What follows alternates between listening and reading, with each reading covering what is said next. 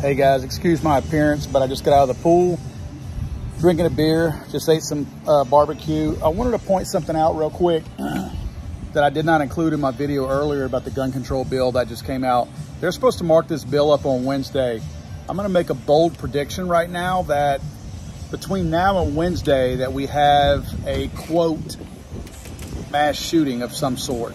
Now, school's not in, so it would have to be like, I don't know, an outdoor get-together or something like that, like what happened up in Highland Park.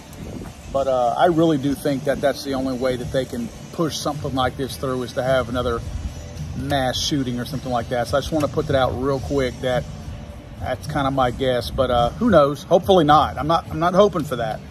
But I feel like that, as crazy as things have been happening here lately, that every time there's something that's coming up, a mass shooting, as they call it, seems to take place, so nothing surprises me anymore.